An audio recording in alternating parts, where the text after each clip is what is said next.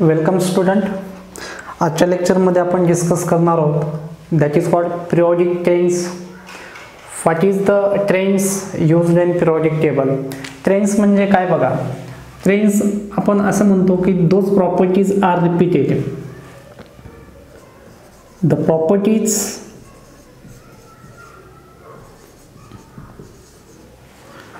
are repeated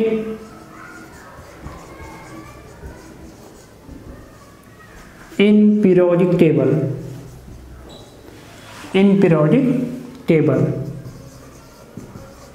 Periodic table मध्ये ज्या property काय होतात रिपीट होतात बरोबर. म्हणजे सपोज फॉर एक्झाम्पल एखाद्या एलिमेंटचे ॲटॉमिक साईज. मग एखाद्या ग्रुपमध्ये जर आपण घेतला फर्स्ट ग्रुप तर त्या सर्व फर्स्ट ग्रुपमध्ये जेवढे एलिमेंट्स आहेत त्या प्रत्येक एलिमेंटची ॲटॉमिक साईज आपल्याला नियर अबाउट कशी मिळते सेम. दॅट इज कॉल्ड, त्याला आपण काय म्हणतो सिमिलर प्रॉपर्टीज बरोबर. And that properties R repeated. मग लिथियम आणि सोडियम यांच्या सिमिलर प्रॉपर्टीज म्हणून आपण म्हटलं the properties R repeated in periodic table. He is called such properties R called trends. ठीक आहे. नेक्स्ट आता कोणकोणत्या प्रॉपर्टीज आहेत की त्या प्रॉपर्टीज काय होतात एलिमेंट्समध्ये रिपीट होतात. तर फर्स्ट जी प्रॉपर्टी आहे दॅट इज कॉल्ड, त्या प्रॉपर्टीला म्हणतो आपण ॲटॉमिक रेडिया. बघा आता what is the meaning of atomic radio. नावावरनं definition आहे बघा. रेडिया मीन्स रेडियस आणि atomic means ॲटमची radius. That is called atomic radio. मग रेडियस हा शब्द यूज का केला नाही, कारण या ठिकाणी रेडिया ही जी टर्म जी आहे ही कशी आहे स्मॉल क्वांटिटीमध्ये आहे, व्हेरी स्मॉल आहे. आपण पिकोमीटरमध्ये आपण रेडिया काय करतो मेजर करतो, म्हणून त्या ठिकाणी रेडियस या शब्दाऐवजी काय यूज केला शब्द रेडिया हा शब्द यूज केला. मग आता what is the meaning of atomic radio आपण पहिल्यांदा बघू. सपोज ॲटमचं स्ट्रक्चर तुम्हाला माहिती आहे प्रत्येकाला. हा न्यूक्लियस आहे ॲटम मधला. त्यानंतर ह्या नंबर ऑफ सेल्स आहेत ॲटम मधल्या बरोबर 1 2 3 4 किंवा अशा ज्या आहेत नंबर ऑफ सेल हे कुठपर्यंत असू शकतात इन्फिनिटी पर्यंत नंबर ऑफ सेल काय करत असू शकतात ॲटम मध्ये. मग आता ह्या नंबर ऑफ सेल्स आपण दाखवतो n इज इक्वल टू 1 म्हणतो आपण, 2 म्हणतो, 3 म्हणतो, 4 म्हणतो किंवा 5 म्हणतो. ठीक आहे. देन आता डिस्टन्स काय आहे बघा. रेडिया आता हे सर्क्युलर अरेंजमेंट आपण समजण्यासाठी फक्त काय केलं हाफ सर्कल ड्रॉ केलं, पण ॲक्च्युअली तुम्हाला ॲटमचं सर्कल किंवा ॲटमचं स्ट्रक्चर माहित आहे. तर रेडिया म्हणजे काय, दिस is the distance between nucleus to valence sale. बघा म्हणजे ॲटमच्या न्यूक्लियस पासून तर व्हॅलन्स सेल पर्यंतचं जे काही डिस्टन्स आहे त्या डिस्टन्सला आपण काय म्हणतो atomic radio. This is called, याला आपण काय म्हणणार न्यूक्लियस. आणि ह्या सेलला आपण कोणती सेल म्हणतो व्हॅलन्स सेल बरोबर. व्हॅलन्स सेल, व्हॅलन्स हा काय आहे ग्रीक वर्ड आहे. याचा मिनिंग काय होतो लास्ट सेल किंवा काही बुकमध्ये याला आणखी काय म्हटलेलं आहे आउटर मोस्ट सेल. ठीक आहे. मग डेफिनेशन क्लिअर झाली तुम्हाला ॲटॉमिक रेडियाची. ठीक आहे. म्हणजे आपण आता डेफिनेशन या ठिकाणी लिहूया. The distance between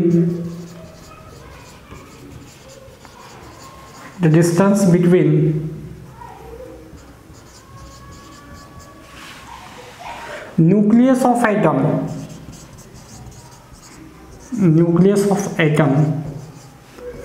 to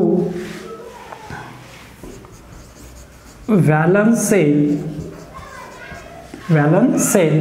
is called, या डिस्टन्सला आपण काय म्हणतो ॲटॉमिक रेडिया. ठीक आहे. आता इलेक्ट्रॉनिक कॉन्फिगरेशन मध्ये पाहत असताना आपण पाहिलं की ग्रुपमध्ये atomic radio top to bottom काय होते इन्क्रीज होते. तर पिरियॉडिक टेबल तुम्हाला मी फर्स्ट लेक्चरमध्ये इलेक्ट्रॉनिक कॉन्फिगरेशनच्या लेक्चरमध्ये पिरियॉडिक टेबलचं डिझाईन सांगितलं होतं की पिरियॉडिक टेबल आपण 4 ब्लॉकमध्ये कसं डिवाइड करतो S P D आणि F मध्ये. ठीक आहे. त्यापैकी आपण कोणताही एक ग्रुप नंबर किंवा 18 ग्रुप आहेत पिरियॉडिक टेबल 7 पिरियड आहेत बरोबर. त्यापैकी कोणताही ग्रुप घेतला आपण, फॉर एक्झाम्पल आपण घेतला group number first lithium, sodium, potassium, rubidium, caesium and फ्रान्सियम हे एलिमेंट घेतले. यांचं व्हॅलन्स सेल इलेक्ट्रॉनिक कॉन्फिगरेशन हे जे एलिमेंट्स आहेत हे एलिमेंट्स कसे आहेत हे एक लक्षात ठेवा तुम्ही, कसे आहेत अलॉंग द ग्रुप आहेत. मग याचं व्हॅलन्स सेल इलेक्ट्रॉनिक कॉन्फिगरेशन आपण त्या इलेक्ट्रॉनिक कॉन्फिगरेशनच्या लेक्चरमध्ये पाहिलं. काय व्हॅलन्स सेल इलेक्ट्रॉनिक कॉन्फिगरेशन आहे 2s1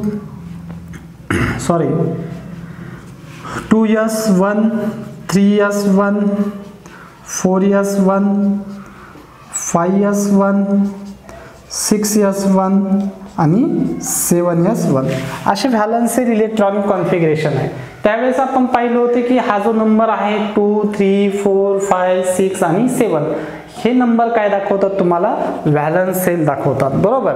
मग आता बघा बरं, याच्याकडे जर सेल आपण जर पाहिला तर किती सेल, सपोज हा न्यूक्लियस आहे, ही फर्स्ट सेल आणि सेकंड सेल, याच्याकडे किती सेल आहेत, 1 आणि 2 सेल आहेत. आणि याच्याकडे जर आपण पाहिलं तर हा न्यूक्लियस याचा आणि किती सेल दिसतात बघा 1 2 3 4 5 6 आणि 7 अशा टोटल किती सेल आहेत, 7 नंबरच्या सेल पर्यंत आहेत. ठीक आहे. आता बघा या ठिकाणी आपण साहजिक आहे हा जो एलिमेंट आहे वरचा, या एलिमेंटला आपण काय म्हणतो टॉप मोस्ट एलिमेंट, आणि जर बॉटम असेल तर याला आपण काय म्हणतो बॉटमचं एलिमेंट. बरोबर का नाही. मग आता बघा टॉप मोस्ट एलिमेंट कडे किती सेल आहेत, 2 आहेत, आणि बॉटमच्या एलिमेंट कडे किती सेल आहेत, 7 आहेत. मग आता बघा बरं, मग डिस्टन्स याचं 2 सेल टू न्यूक्लियस आणि याचा डिस्टन्स 7 सेल टू न्यूक्लियस असं डिस्टन्स आहे. मग सांगा डिस्टन्स कोणाचा जास्त असेल, लिथियम का फ्रान्सियम.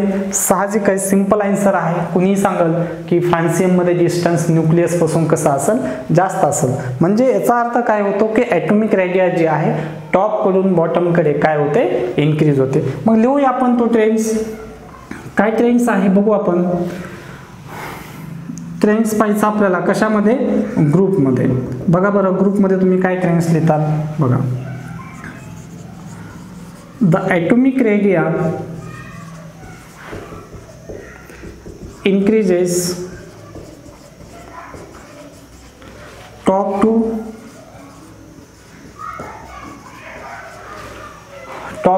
bottom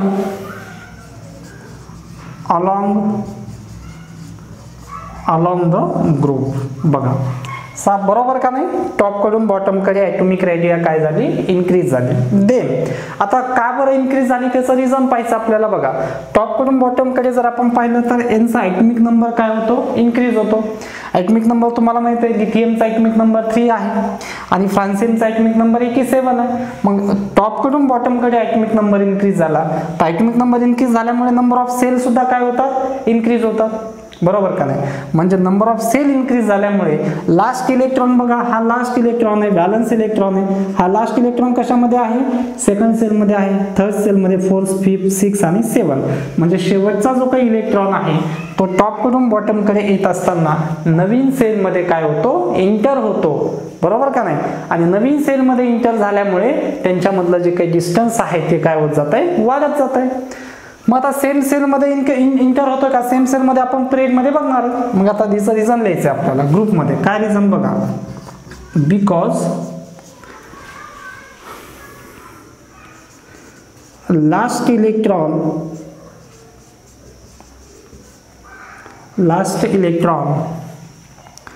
enters in new cell, enter in new cell. therefore या ठिकाणी लिहूया मग आपण therefore atomic radii increases top to bottom along the group. अलग लक्षात सर्वांना. ठीक आहे. मग आता तुम्हाला ग्रुपमध्ये कन्सेप्ट क्लिअर झाला. आता आपण पिरियडमध्ये बघणार आहोत. ठीक आहे. पिरियडमध्ये बघायचं म्हणजे तुम्हाला काय करावं लागेल, left hand side to right hand side आपल्याला चेक करावं लागेल. या ठिकाणी लिहूया मग आपण पिरियडमध्ये अलॉंग द पिरियड. ठीक आहे. आता पिरियडसाठी काय करू आपण, एक्झाम्पल या ठिकाणी लिहूया. बघा पिरियडमध्ये जर आपण पाहिलं, सपोज पिरियडमध्ये अलॉंग द पिरियड एलिमेंट जर तुम्ही घेतले, ठीक आहे, अलॉंग द पिरियड एलिमेंट जर घेतले तर काय येईल बरं, लिथियम बेरिलियम, त्यानंतर बोरॉन आणि त्यानंतर कार्बन. ठीक आहे, इथपर्यंत आपण एलिमेंट घेतले. आता लिथियमचं व्हॅलन्स सेल इलेक्ट्रॉनिक कॉन्फिगरेशन तुम्ही जर अकॉर्डिंग टू अपोज प्रिन्सिपल जर पाहिलं, ॲटॉमिक नंबर 3 आहे, 4 आहे, 5 आहे आणि 6 आहे. ठीक आहे, आता याचं व्हॅलन्स सेल इलेक्ट्रॉनिक कॉन्फिगरेशन जर पाहिलं तर काय येतं बघा, 2s1. कसं, लिथियमचा ॲटॉमिक नंबर किती आहे, 3. According to oppose principal 1s2 2s1 बरोबर, 3 इलेक्ट्रॉन. याचं व्हॅलन्स सेल इलेक्ट्रॉनिक कॉन्फिगरेशन काय येईल, 2s2 म्हणजे 1s2 इथं फक्त काय येतील, 2 येतील.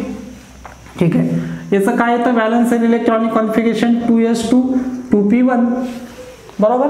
म्हणजे इथं काय येणार, बोरॉनमध्ये 2s2 2p1 sale number same आहे. हे व्हॅलन्स सेल इलेक्ट्रॉनिक कॉन्फिगरेशन कसं आलं हे तुम्हाला समजण्यासाठी इलेक्ट्रॉनिक कॉन्फिगरेशनचा व्हिडिओ बघा. ठीक आहे, त्यानंतर कार्बनचा ॲटॉमिक नंबर 6 आहे, त्याचं इलेक्ट्रॉनिक कॉन्फिगरेशन जर आपण पाहिलं तर काय येतं, व्हॅलन्स सेल 2s2 2p2. आता इथं ऑब्झर्वेशन महत्त्वाचं आहे हा कन्सेप्ट करण्यासाठी. बघा, आता लिथियम जो आहे अलॉंग द पिरियड जर म्हटलं तर हा लिथियम कोणत्या साईडचा एलिमेंट आहे, लेफ्ट हँड साईडचा एलिमेंट आहे. आणि कार्बनचा जर विचार केला आपण तर कार्बन हा जो एलिमेंट आहे कोणत्या साईडचा आहे, राईट हँड. बघा पिरियोडिक टेबल, सपोज हा पिरियोडिक टेबल आहे, ही लेफ्ट हँड साईड, ही राईट हँड साईड म्हणजे प्लेट मध्ये झालं.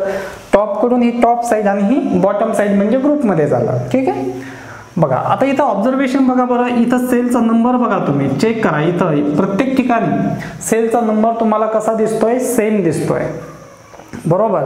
मग आता जर सेलचा नंबर सेम आहे पण सेलमध्ये असणारे इलेक्ट्रॉन मात्र कसे आहेत, डिफरंट आहेत. या ठिकाणी चेक करा, सेलचा नंबर डिफरंट होता पण सेलमध्ये असणारे इलेक्ट्रॉन जे आहे कसे आहेत, सेम आहे.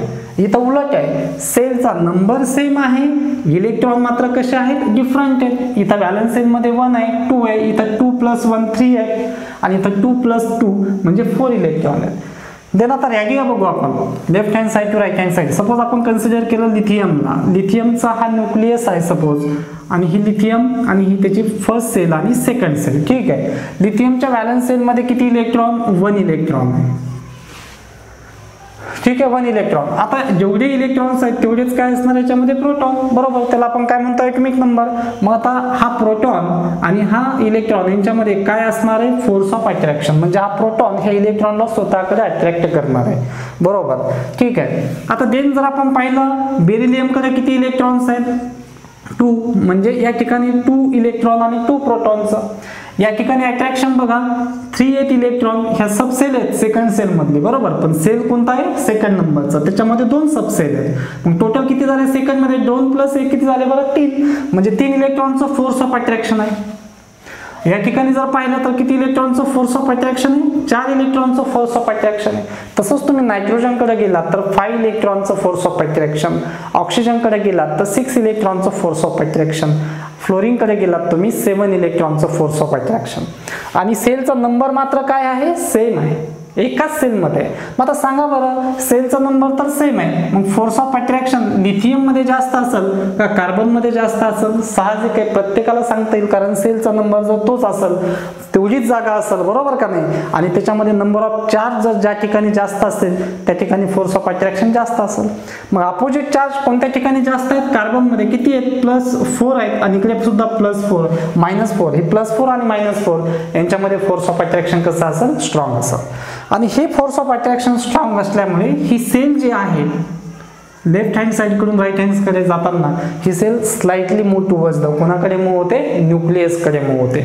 मग आता बघा बरं, पहिला डिस्टन्स लिथियमच्या वेळेचं डिस्टन्स कुठून कुठपर्यंत होतं, लिथियमचं डिस्टन्स इथून इथपर्यंत होतं बरोबर. आणि कार्बन पर्यंत गेल्यानंतर तुमचं डिस्टन्स कुठपर्यंत आलाय, इथपर्यंतच आलाय. म्हणजे पहिला डिस्टन्स इथून आहे, इथून इथपर्यंत, आता इथून इथपर्यंत. म्हणजे याचा अर्थ काय झाला की रेडिया जी आहे तुमची लेफ्ट हँड साइड कडून राईट हँड साइड कडे जात असताना कमी झाली, डिक्रीज झाली म्हणतो आपण त्याला. ठीक आहे, मग आता या ठिकाणी आपण जसं ग्रुप मध्ये लिहिलं तसं काय लिहिणार, प्रेड मध्ये लिहिणार. मग लिहूया आपण बघा, the atomic radio decreases left hand side left to कोणती side, right hand side, left to right hand side. आता कशामुळे बघा, इथं इन्क्रीज म्हटलं, इथं बिकॉज काय म्हटलं बरं, last electrons इंटर्स in new sale. आता तसं नाही, लास्ट इलेक्ट्रॉन्स इंटर्स इन टू म्हणजे एकच सेल आहे ना, म्हणजे same sale, right. Because last electron इंटर्स in कोणती sale, same sale. therefore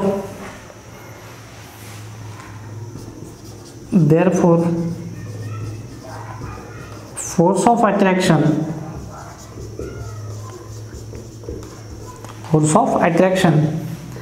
increases, hence valence cell किंवा लास्ट सेल, बरोबर, hence valence cell move towards nucleus, काय, nucleus. therefore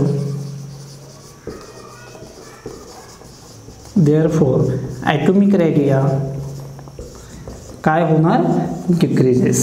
आलं का लक्षात सर्वांना? अशा पद्धतीचा हा फर्स्ट ट्रेंड आहे. त्यानंतर आपण सेकंड नंबरचा ट्रेंड्स बघणार आहोत, आयोनिक रेडिया. हे तुम्ही राईट डाऊन करा, मग आपण सेकंड ट्रेंड्स बघू.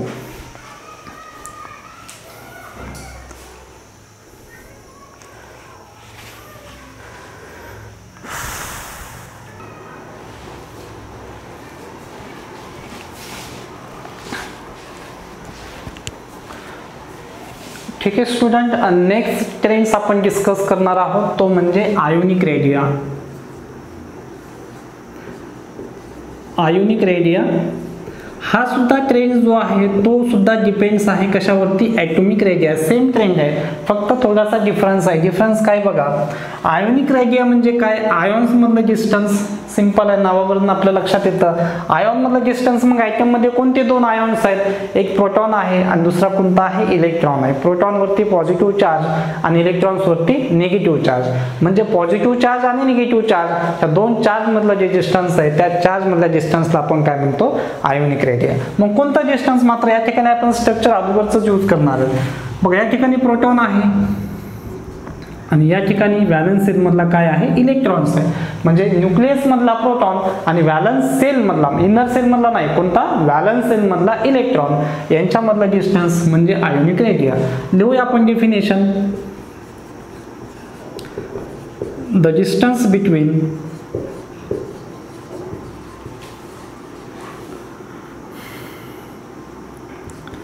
proton and valence cell electron is called, त्या ट्रेंड्सला आपण म्हणतो काय, आयोनिक रेडिया. आलं का लक्षात सर्वांना, प्रोटॉन आणि इलेक्ट्रॉन मधला डिस्टन्स. आता सेम आपल्याला तो ट्रेंड्स पाहिजे आहे ग्रुपमध्ये आणि ट्रेडमध्ये. इकडे ट्रेडमध्ये आपण डायग्राम काढून ठेवलेले आहेत एक्सप्लेनेशन साठी. आता ग्रुपमध्ये बघा, लिथियम सपोज या ठिकाणी लिहूया आपण लिथियमचं स्ट्रक्चर. लिथियम फर्स्ट सेल आणि सेकंड सेल, म्हणजे लिथियम न्यूक्लियस मधला प्रोटॉन आणि लिथियमच्या व्हॅलन्स सेल मधला इलेक्ट्रॉन, यांच्यामधलं डिस्टन्स. साहजिक कोणी सांगू शकल, सांगा लिथियम मधल्या प्रोटॉन आणि इलेक्ट्रॉनचं डिस्टन्स जास्त आहे का फ्रान्सियमच्या प्रोटॉन आणि इलेक्ट्रॉन मधलं डिस्टन्स जास्त आहे? तर साहजिक कोशामध्ये आहे, फ्रान्सियमच्या प्रोटॉन आणि इलेक्ट्रॉन मधलं डिस्टन्स जास्त आहे, कारण फ्रान्सियमकडे नंबर ऑफ सेल कशा जास्त आहेत म्हणून. बरोबर, लईच आपण अलॉंग द ग्रुप मध्ये सेम ॲटॉमिक रेडिया सारखंच लिहिणार आहेत. The ionic radio increases top to bottom along the groove. कशामुळे? Because last electrons enters in कशामध्ये new sale. Therefore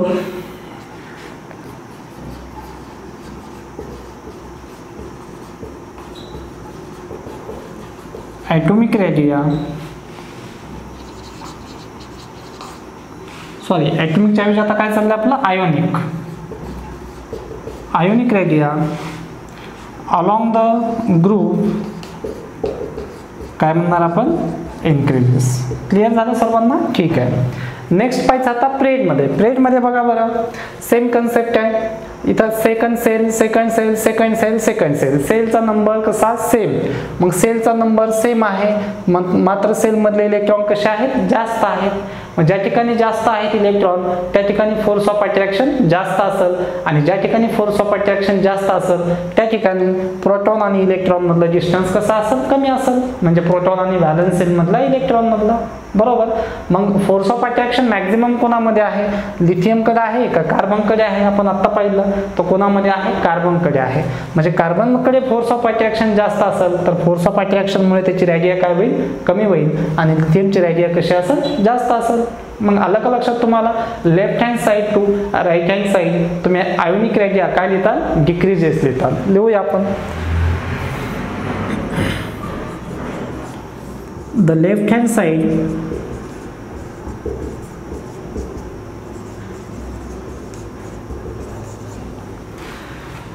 ionic radia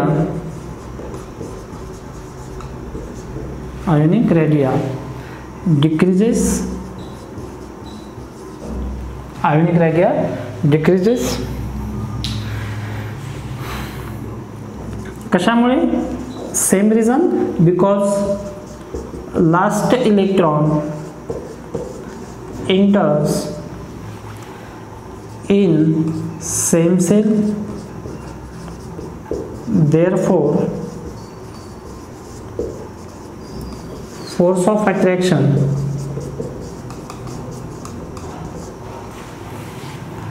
increases, force of attraction increases.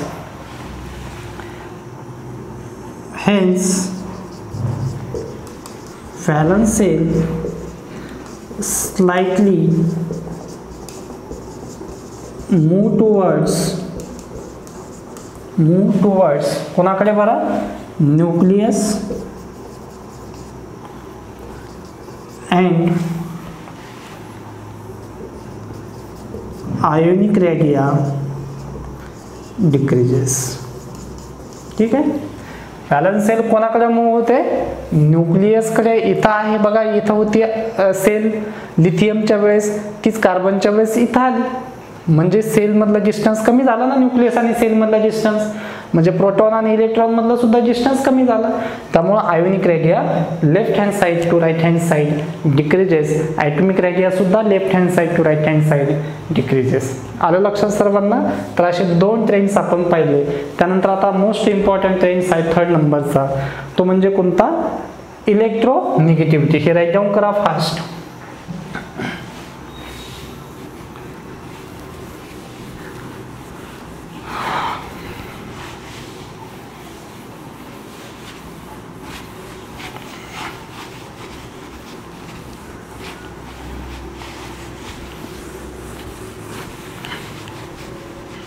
ठीक आहे. Electronegativity third number.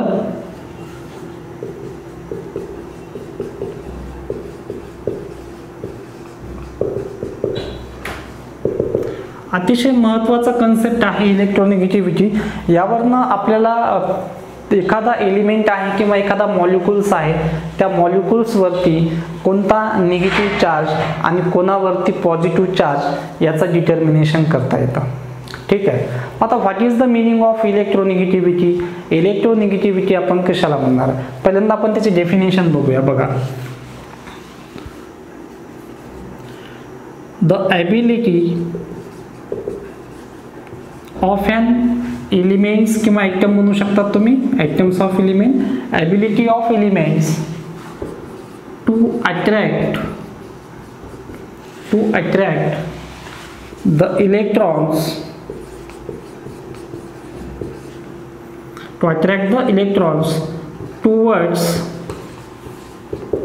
itself is called electronegativity. बघा, E, capital E यांना सुद्धा आपण दाखवतो electronegativity.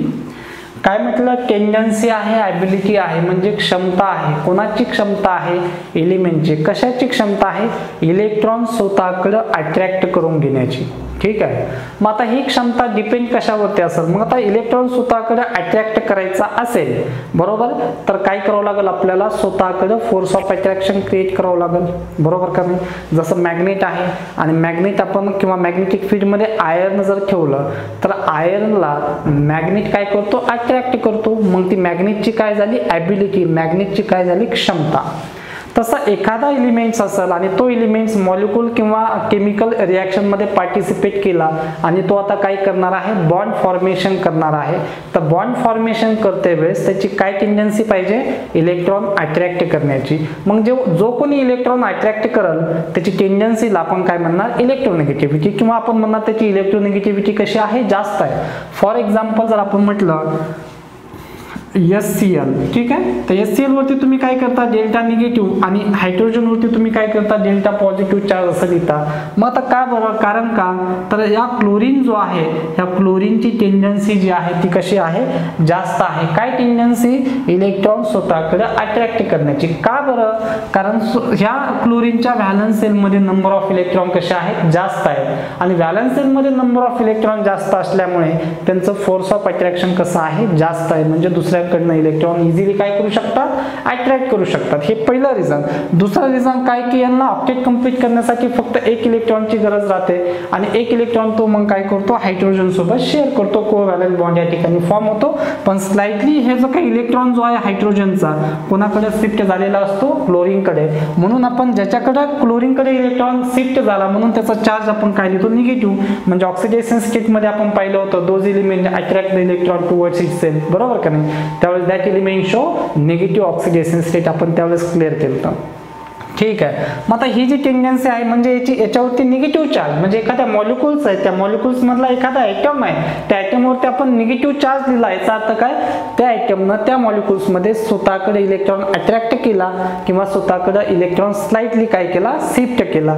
Such type of property that is called, त्याला आपण काय म्हणतो, इलेक्ट्रोनिगेटिव्हिटी. किंवा ही प्रॉपर्टी दाखवण्याचं कारण जे आहे ते म्हणजे काय, त्याच्यामध्ये असणारी इलेक्ट्रोनिगेटिव्हिटीची पॉवर, म्हणजे इलेक्ट्रॉन अट्रॅक्ट करण्याची पॉवर. झालं तुम्हाला, ठीक आहे. मग आता साहजिक आहे तुमच्या लक्षात आलं असेल की आपल्याला ग्रुपमध्ये आणि ट्रेडमध्ये हा इलेक्ट्रोनिगेटिव्हिटीचा ट्रेड्स काय करायचा आहे, डिस्कस करायचा आहे. तर बघूया आपण ग्रुपमध्ये. आता ग्रुपमध्ये टॉप कडून कुठे जायचं आपल्याला, बॉटम कडे. ठीक आहे. हा टॉप मोस्ट एलिमेंट आहे लिथियम आणि हा फ्रान्सियम कसा आहे, बॉटमचा एलिमेंट आहे. मग आता लक्षात ठेवा टॉप मोस्ट एलिमेंट कोणता, लिथियम. लिथियमकडं नंबर ऑफ सेल किती आहे, 2 आहेत, आणि व्हॅलन्स सेलमध्ये इलेक्ट्रॉन किती आहे, एकच आहे. आणि फ्रान्सियमचा विचार केला म्हणजे लिथियम, सोडियम, पोटॅशियम, रुबिडियम, सिझियम, फ्रान्सियम असं 1 बाय 1 यायचं आपल्याला. पण आपण फर्स्टचा एलिमेंट आणि लास्टचा एलिमेंट कन्सिडर करतोय. मग आता लास्ट एलिमेंट बघा बरं, याच्याकडे किती सेल आहे, टोटल 7 नंबरच्या सेलमध्ये एक इलेक्ट्रॉन आणि हा न्यूक्लियस आहे. मग सांगा फोर्स ऑफ अट्रॅक्शन कोणाकडे जास्त असेल, लिथियमकडे का फ्रान्सियमकडे. साहजिक तुमचं उत्तर असेल ज्याचं डिस्टन्स जवळ असेल त्याच्यामध्ये फोर्स ऑफ अट्रॅक्शन प्रोटॉन आणि इलेक्ट्रॉन मधला जास्त असेल, बरोबर. म्हणजे फोर्स ऑफ अट्रॅक्शन ज्या ठिकाणी जास्त असेल याचा अर्थ काय, की याची टेंडन्सी दुसऱ्यांकडनं इलेक्ट्रॉन घेण्याची कशी असेल, जास्त असेल, बरोबर. आलं का लक्षात तुम्हाला. म्हणजे electronegativity depends on force of attraction, आणि force of attraction top to bottom काय होतो आणि left hand side to right hand side काय होतो, आत्ताच आपण याच्या अगोदरच्या 2 प्रॉपर्टीमध्ये डिस्कस केला. ठीक आहे. मग आता तुम्ही काय म्हणता, याची इलेक्ट्रोनिगेटिव्हिटी जास्त आहे कारण साईज कमी आहे, बरोबर. म्हणजे ॲटॉमिक साईज किती आहे, फक्त 2 सेल, आणि याची इलेक्ट्रोनिगेटिव्हिटी जास्त आहे का, नाही. कशी आहे, कमी आहे. म्हणजे तुम्ही काय म्हणता, त्याची साईज कशी आहे, जास्त आहे. म्हणजे जेवढी साईज कमी असेल, बरोबर का नाही, जेवढी साईज कमी असेल तेवढा फोर्स ऑफ अट्रॅक्शन कसा असेल, जास्त असेल. आणि जेवढा फोर्स ऑफ अट्रॅक्शन जास्त असेल तेवढे दुसऱ्यांकडनं इलेक्ट्रॉन गेन करण्याची टेंडन्सी कशी असेल, जास्त असेल. आणि जेवढी इलेक्ट्रॉन गेन करण्याची टेंडन्सी जास्त आहे म्हणजे याचा अर्थ काय होतो, की इलेक्ट्रोनिगेटिव्हिटी जास्त आहे. मग टॉप टू बॉटम याची साईज कमी, बरोबर. याच्यामध्ये फोर्स ऑफ अट्रॅक्शन जास्त म्हणजे इलेक्ट्रोनिगेटिव्हिटी जास्त. याची साईज जास्त, फोर्स ऑफ अट्रॅक्शन कमी म्हणून याची इलेक्ट्रोनिगेटिव्हिटी कमी. म्हणजे टॉप कडून बॉटम कडे इलेक्ट्रोनिगेटिव्हिटी काय म्हणणार तुम्ही, डिक्रीजेस म्हणणार. ठीक आहे. लिहूया आपण या ठिकाणी, द इलेक्ट्रोनिगेटिव्हिटी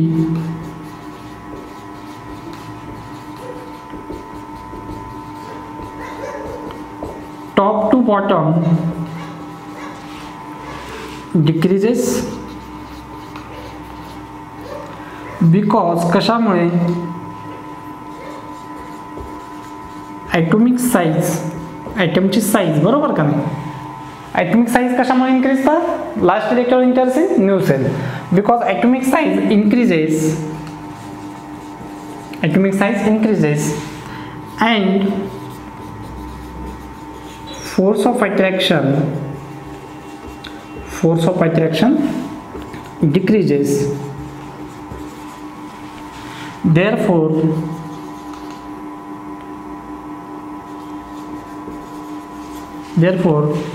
tendency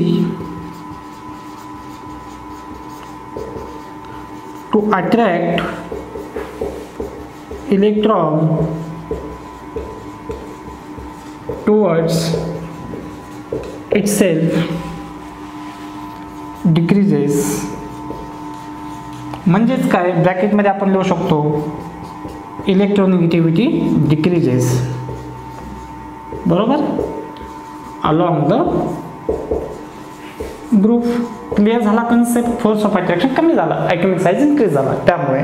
नेक्स्ट आता पाहिजे आपल्याला प्रेडमध्ये या ठिकाणी दिले आपण, ठीक आहे. आता या ठिकाणी तुम्ही साहजिक सांगू शकता, बरं सिंपल आहे, सेलचा नंबर सेम, ज्या सेम सेलमध्ये किंवा ज्या एलिमेंटच्या सेलमध्ये नंबर ऑफ इलेक्ट्रॉन जास्त त्या ठिकाणी फोर्स ऑफ अट्रॅक्शन जास्त, ज्या ठिकाणी फोर्स ऑफ अट्रॅक्शन जास्त त्या ठिकाणी बाहेरचं इलेक्ट्रॉन स्वतःकडे गेन करण्याची कॅपॅसिटी जास्त, बरोबर.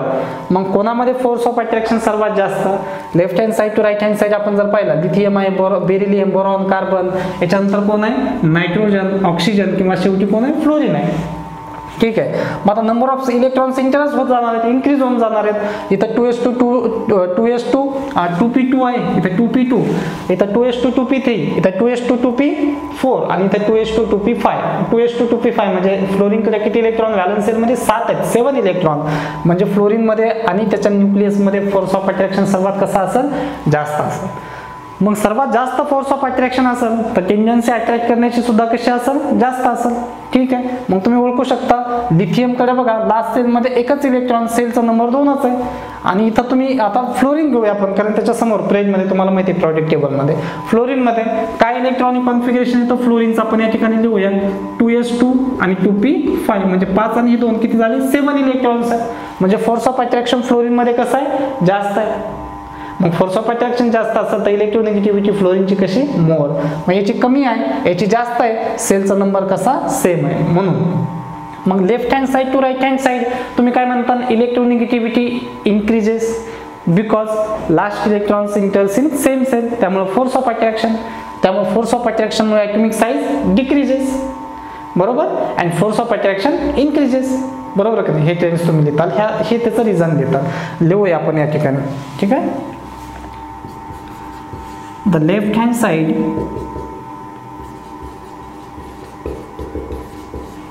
to a right hand side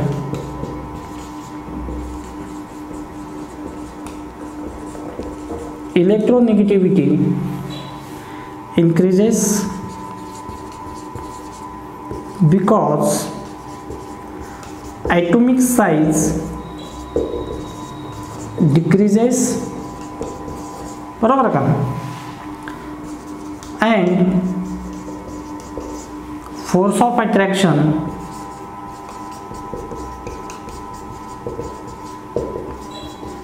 increases. Therefore tendency to gain electron काय म्हणणार तुम्ही, इन्क्रीजेस. म्हणजेच ब्रॅकेटमध्ये काय, इलेक्ट्रोनिगेटिव्हिटी इन्क्रीजेस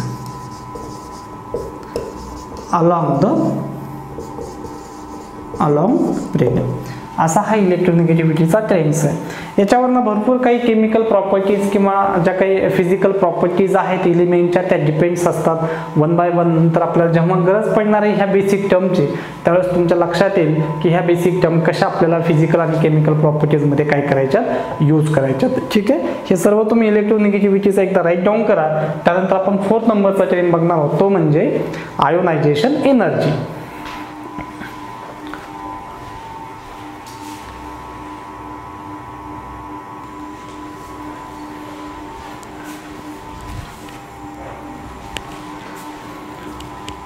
ठीक आहे स्टुडंट, नेक्स्ट नंबरचा ट्रेंड्स किंवा नेक्स्ट नंबरची प्रॉपर्टी जी आहे आपल्याला प्रोजेक्ट टेबलमधली ती डिस्कस करायची आहे, ती म्हणजे आयोनायझेशन एनर्जी। सेम थिंग आहे, नावावरूनच आपल्याला या ठिकाणी डेफिनेशन आपण फॉर्म करू शकतो। एखाद्या न्यूट्रल एलिमेंटला किंवा एखाद्या न्यूट्रल ॲटमला त्याच्या आयोनिक फॉर्ममध्ये कन्वर्ट होण्यासाठी जी एनर्जी लागते त्या एनर्जीला आपण काय म्हणतो, आयोनायझेशन एनर्जी। बघा आता आयोनायझेशन एनर्जी म्हणजे काय, that is the amount of energy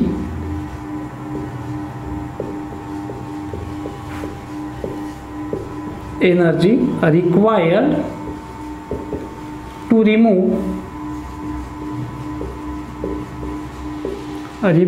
the electron from isolated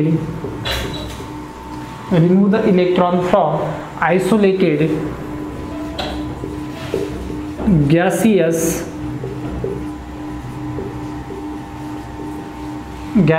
state is called, अशा एनर्जीला आपण काय म्हणतो, आयोनायझेशन एनर्जी। आलं का लक्षात तुम्हाला आयोनायझेशन एनर्जी कशाला म्हणायचं? आता आपण याचा डेफिनेशनचा मीनिंग बघू। अशी एनर्जी आहे काय करण्यासाठी, इलेक्ट्रॉन रिमूव्ह करण्यासाठी।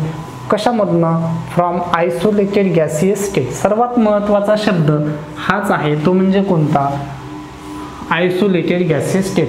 बघा आयसोलेटेड स्टेट गॅसियस स्टेट म्हणजे काय, जेव्हा तुम्हाला एखादा न्यूट्रल एलिमेंट मधला इलेक्ट्रॉन रिमूव्ह करायचा आहे त्यावेळेस त्या न्यूट्रल एलिमेंटची जी काही स्टेट आहे, म्हणजे सॉलिड असेल, लिक्विड असेल किंवा गॅस असेल, बरोबर का नाही, तर त्या स्टेटमधनं म्हणजे सर्वात शेवटची स्टेट जी आहे ती म्हणजे कोणती, गॅसियस स्टेट। त्या गॅसियस स्टेटमध्ये त्या एलिमेंटला कन्वर्ट करावे लागेल आणि नंतर मग त्याच्यामधला इलेक्ट्रॉन्स तुम्हाला रिमूव्ह करावा लागेल। म्हणजे सॉलिड स्टेटमधला इलेक्ट्रॉन रिमूव्ह होणार नाही, लिक्विड स्टेटमधला रिमूव्ह होणार नाही। पहिल्यांदा सॉलिडचं कन्व्हर्जन लिक्विडमध्ये, लिक्विडचं कन्व्हर्जन गॅसमध्ये आणि त्यानंतर मग गॅसमधला इलेक्ट्रॉन तुम्हाला काय करावं लागेल, रिमूव्ह करावं लागेल। ठीक आहे, मग बघा बरं कसं, सपोज फॉर एक्झाम्पल सोडियम हा एलिमेंट आहे, तो सॉलिड स्टेटमध्ये आहे। फर्स्ट तुम्हाला काय करावं लागेल, ह्या सोडियमचं कन्व्हर्जन कशामध्ये करावं लागेल, लिक्विडमध्ये। मग नंतर काय करावं लागेल, हा जो काही सोडियम लिक्विड आहे किंवा या ठिकाणीच लिहूया आपण, हा सोडियम लिक्विड जो आहे ह्या सोडियम लिक्विडचं काय कन्वर्ट करावं लागेल, गॅसमध्ये। या स्टेटला तुम्ही काय म्हणणार, आयसोलेट। आता ही आयसोलेट केलेली आहे, कोणती स्टेट आहे, गॅसियस स्टेट आयसोलेट केलेली आहे, बरोबर। आणि ह्या गॅसियस स्टेटमधनं आता तुम्ही एक इलेक्ट्रॉन्स काय केला, सपोज रिमूव्ह केला। आता इलेक्ट्रॉन रिमूव्ह केला ह्या सोडियमनं, म्हणजे एक इलेक्ट्रॉन काय केलं, त्यानं लॉस केला, रिमूव्ह केला किंवा लॉस केला। ठीक आहे, एक इलेक्ट्रॉन काय केला, रिमूव्ह केला। मग आता रिमूव्ह केल्यानंतर याच्यावरती चार्ज कोणता येतो तुम्हाला माहिती आहे, ऑक्सिडेशन स्टेटमध्ये पाहिलं आपण, loss of electron, then it show plus oxidation state, positive oxidation state.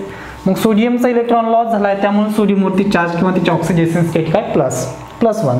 Then आता ही सर्व टर्म्स किंवा हे सर्व प्रोसेस फॉलो करण्यासाठी आपल्याला एनर्जी लागते आणि त्या एनर्जीला आपण काय म्हणतो, आयोनायझेशन एनर्जी म्हणतो। आयोनायझेशन लक्षात आलं का, आयोनायझेशन म्हणजे काय, आयॉन्समध्ये कन्वर्ट केलं, म्हणजे आयॉन्समध्ये कन्वर्ट करण्यासाठी लागणारी एनर्जी आहे ही total energy, that is called ionisation energy. म्हणून आपण इथं गॅसियस स्टेटमध्ये कन्वर्ट, रिमूव्ह इलेक्ट्रॉन। ठीक आहे, क्लिअर झालं तुम्हाला डेफिनेशन। देन त्यानंतर आता आपल्याला पाहिजे की आयोनायझेशन एनर्जीचे टाइप्स बघा। फॉर एक्झाम्पल तुम्ही जर म्हटलं, सपोज हा न्यूक्लियस आहे, एखादा एलिमेंट आहे, ही त्याची first sale, second sale, third sale, fourth sale. ठीक आहे, देन आता सपोज काय करायचं तुम्हाला, आयसोलेटेड गॅसियस स्टेट म्हणजे कोणतीही सर्वात शेवटच्या स्टेटमधले तुम्ही इलेक्ट्रॉन रिमूव्ह करणार। तुम्ही इनर सेलमधले इलेक्ट्रॉन रिमूव्ह थोडी करणार, कारण इनर सेल जे आहेत त्या कशा असतात, स्टेबल असतात, त्यांचं ऑक्टेट कंप्लीट आहे, तिथले इलेक्ट्रॉन्स आपल्याला रिमूव्ह करण्याची गरज आहे का, नाही। किंवा आपण ते electron large amount of एनर्जीचा use करून सुद्धा आपण काय करू शकतो, रिमूव्ह करू शकतो. देन आता सपोज फॉर एक्झाम्पल हा आयटमचं स्ट्रक्चर आहे. आयटमच्या स्ट्रक्चरमध्ये किती इलेक्ट्रॉन्स आहेत, असे नंबर ऑफ इलेक्ट्रॉन, जास्तीत जास्त इलेक्ट्रॉन किती असू शकतात, 8 इलेक्ट्रॉन. इनर गॅस एलिमेंटच्या बॅलन्स सेलमध्ये 8 इलेक्ट्रॉन्स, त्यांचं ऑक्टेट कंप्लीट आहे. ठीक आहे, म्हणजे ते स्टेबल आहेत, 8 इलेक्ट्रॉन असू शकतात सपोज. मग तुम्ही काय केलं, आता ह्या प्रोटॉनचा फोर्स ऑफ अट्रॅक्शन आहे, प्रत्येक प्रोटॉनचा आणि प्रत्येक काय इलेक्ट्रॉनचा याच्यामध्ये फोर्स ऑफ अट्रॅक्शन आहे. हा प्रोटॉन ह्या इलेक्ट्रॉनला स्वतःकडे काय करतोय, अट्रॅक्ट करतोय. मग आता तुम्ही हा पहिला इलेक्ट्रॉन रिमूव्ह केला, मग पहिला इलेक्ट्रॉन रिमूव्ह करण्यासाठी जी एनर्जी लागते त्याला आपण काय म्हणतो, फर्स्ट आयोनायझेशन एनर्जी. ठीक आहे, तुम्ही सेकंड इलेक्ट्रॉन रिमूव्ह केला त्याला तुम्ही काय म्हणता, सेकंड आयोनायझेशन एनर्जी. तुम्ही थर्ड इलेक्ट्रॉन रिमूव्ह केला तुम्ही त्याला काय म्हणता, थर्ड आयोनायझेशन एनर्जी. तुम्ही फोर्थ रिमूव्ह केला किंवा अशा नंबर ऑफ इलेक्ट्रॉन्स तुम्ही रिमूव्ह केले तर त्यावेळेस तुम्ही काय म्हणणार त्याला, nth आयोनायझेशन एनर्जी. म्हणजेच काय, याची डेफिनेशन तुम्ही या ठिकाणी लिहू शकता. बरं काय डेफिनेशन होईल याची बघा. First electron amount of energy तर लिहू आपण, amount of energy required to remove the कोणता इलेक्ट्रॉन, फर्स्ट इलेक्ट्रॉन. म्हणजे इथं इन शॉर्ट मध्ये लिहूया, रिमूव्ह फर्स्ट इलेक्ट्रॉन. कोणता इलेक्ट्रॉन रिमूव्ह करणार, फर्स्ट इलेक्ट्रॉन. या ठिकाणी काय करणार तुम्ही, रिमूव्ह कोणता इलेक्ट्रॉन, सेकंड इलेक्ट्रॉन. या ठिकाणी काय करणार, रिमूव्ह कोणता इलेक्ट्रॉन, थर्ड इलेक्ट्रॉन. आणि या ठिकाणी काय करणार तुम्ही, रिमूव्ह कोणता इलेक्ट्रॉन, nth इलेक्ट्रॉन. अशा पद्धतीने इलेक्ट्रॉन्स तुम्ही काय करता, रिमूव्ह करता. म्हणजे दॅट इज कॉल्ड, यांना तुम्ही काय म्हणू शकता, या सर्वांना तुम्ही काय म्हणणार, that is called as the types of ionisation energy. ठीक आहे, ह्या काय झाले तुमच्या आयोनायझेशन एनर्जीचे टाईप. तुम्ही 1 बाय 1 व्यवस्थित डेफिनेशन द्या, आम्ही शॉर्टमध्ये डेफिनेशन तयार केलं आहे. ठीक आहे, तर आयोनायझेशन एनर्जीच्या ह्या काय झाल्या, टाईप्स झाल्या. ठीक आहे, देन आता आपल्याला पाहिजे की आयोनायझेशन एनर्जी कोणती जास्त असेल आणि कोणती कमी असेल. बरोबर, म्हणजे ह्यापैकी या आयोनायझेशन एनर्जीचे आपल्याला काय पाहिजे, ऑर्डर पाहिजे. आणि त्यानंतर मग आपण ग्रुपमध्ये आणि ट्रेडमध्ये आयोनायझेशन एनर्जी डिस्कस करणार आहोत. ठीक आहे, आता कोणती आयोनायझेशन एनर्जी जास्त, सपोज फॉर एक्झाम्पल आपण काय केलं, आता बघा तुम्हाला लक्षात ठेवायचं कन्सेप्ट काय आहे. तुम्ही फर्स्ट इलेक्ट्रॉन काय केला, इथला रिमूव्ह केला. बरोबर, हा फर्स्ट इलेक्ट्रॉन तुम्ही रिमूव्ह केला. आता रिमूव्ह केल्यानंतर आता फर्स्ट आयोनायझेशन एनर्जी झाल्यानंतर जेव्हा तुम्ही सेकंड इलेक्ट्रॉन रिमूव्ह करताय त्यावेळेस फोर्स ऑफ अट्रॅक्शन आपल्याला चेक करावं लागेल. आता फोर्स ऑफ अट्रॅक्शन मध्ये सपोज या ठिकाणी किती इलेक्ट्रॉन, 4 आहेत. आणि या ठिकाणी आपण कन्सिडर केले यांच्यासोबत फोर्स ऑफ अट्रॅक्शन करणारे किती इलेक्ट्रॉन्स आहेत, 4 प्रोटॉन्स आहेत. मग आता एक इलेक्ट्रॉन रिमूव्ह केल्यानंतर प्रोटॉन तेवढेच राहिले ना 4, पण इलेक्ट्रॉन किती झाले, 3. आणि एक इलेक्ट्रॉन रिमूव्ह झाला. मग आता 4 प्रोटॉन ह्या 3 इलेक्ट्रॉन्सवरती काय करणार आहेत, फोर्स ऑफ अट्रॅक्शन क्रिएट करणार आहेत. मग आता बघा बरं, 4 इलेक्ट्रॉन आणि 4 प्रोटॉन मधला फोर्स ऑफ अट्रॅक्शन जास्त असेल का, 4 प्रोटॉन आणि 3 इलेक्ट्रॉन्स मधला फोर्स ऑफ अट्रॅक्शन, 4 प्रोटॉन आणि 3 इलेक्ट्रॉन. का बरं, कारण चार्ज निगेटिव्ह काय आहेत, 3 आहेत, पण पॉझिटिव्ह चार्ज काय, 4 आहेत. म्हणजे चारही पॉझिटिव्ह चार्ज ह्या 3 इलेक्ट्रॉनला स्वतःकडे काय करतायत, अट्रॅक्ट करतायत. म्हणजे फोर्स तुमचा वाढतो. इथं सिस्टमॅटिक फोर्स होता. 4 first electron first proton, second electron second proton, third electron third proton, fourth electron fourth proton. आपण रिमूव्ह केला सिस्टमॅटिकली 1 इलेक्ट्रॉन. पण आता सेकंड टाइमला प्रोटॉनची संख्या वाढली म्हणजे फोर्स ऑफ अट्रॅक्शन ह्या 3 इलेक्ट्रॉनवरचा वाढला. बरोबर, आणि वाढल्यामुळे मग आता सेकंड नंबरचा जेव्हा इलेक्ट्रॉन तुम्हाला रिमूव्ह करायचा आहे त्यावेळेस तुम्हाला एनर्जी पहिल्यापेक्षा कशी लागेल, जास्त लागेल. लक्षात आलं का तुम्हाला, फर्स्ट आयोनायझेशन एनर्जी जास्त आहे का सेकंड आयोनायझेशन एनर्जी. साहजिक तुमचा आन्सर सिंपल असणार, काय आहे की सेकंड आयोनायझेशन एनर्जी जास्त. कारण सेकंड आयोनायझेशन एनर्जीच्या वेळेस इलेक्ट्रॉन आहेत 3. फॉर एक्झाम्पल सगळे घेतले आपण आहे, 4 असतील, 5 असतील, 6 असतील, 8 असतील बॅलन्स सेलमध्ये. मग सेकंड टाइमला काय आहे, इलेक्ट्रॉन आहेत 3, प्रोटॉन आहेत 4, फोर्स ऑफ अट्रॅक्शन आहे जास्त. म्हणून त्यामुळे या ठिकाणी काय होतं, फोर्स ऑफ अट्रॅक्शन वाढतो आणि सेकंड आयोनायझेशन एनर्जी वाढते. सेम आहे थर्डच्या वेळेस. थर्ड टाइमला काय, 4 प्रोटॉन आणि 2 इलेक्ट्रॉन, म्हणजे थर्ड आयोनायझेशन एनर्जी आणखी कशी सेकंडपेक्षा जास्त आहे. आणि फोर्थ किंवा nth आयोनायझेशन एनर्जी ही सर्वात कशी जास्त आहे. कारण nth टाइम वेळेस काय, इलेक्ट्रॉन एकच राहील आणि नंबर ऑफ प्रोटॉन कसे जास्त, म्हणजे एकाच इलेक्ट्रॉनवरती अप्लाय केलेला पॉझिटिव्ह चार्जचा जो काही प्रोटॉन आहे त्यांना अप्लाय केलेला जो फोर्स आहे तो फोर्स कसा आहे, मॅक्झिमम आहे. म्हणजे nth नंबरची आयोनायझेशन एनर्जी सर्वात कशी असेल, मॅक्झिमम. एक वेळेस हा क्वेश्चन नीटला सुद्धा विचारला होता की the correct order of ionisation energy in periodic table. Periodic टेबलमध्ये करेक्ट आयोनायझेशन एनर्जीची ऑर्डर काय. तर मग तुम्ही काय लिहिताल बरं, या ठिकाणी लिहूया आपण, the correct order correct order of ionisation energy. म्हणजेच आयोनायझेशन एनर्जी तुम्ही डेल्टा एचनं पण दाखवता किंवा डेल्टा ईनं पण दाखवता. ही गोष्ट एक लक्षात ठेवा. Ionisation energy denoted by delta H और डेल्टा ई. दोन टर्मनं तुम्ही पण सिम्बॉलनं तुम्ही दाखवू शकता. ठीक आहे. मग कोणाची सर्वात जास्त? एनची. मग या ठिकाणी देऊया कशा दाखवणार? डेल्टा एच वरनं किंवा डेल्टा ई वरनं. ठीक आहे, आपण डेल्टा एच वरनं दाखवूया.